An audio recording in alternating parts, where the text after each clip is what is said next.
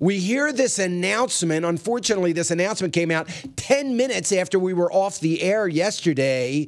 The announcement by Ford Motors saying that they are not building the plant in Mexico, that they are going to put that money into the expansion of the plants that they have here in the U.S.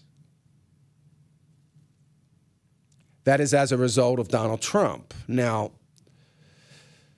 it is amazing to me, and if you are an auto worker, you know, the rank and file of the unions voted for Donald Trump.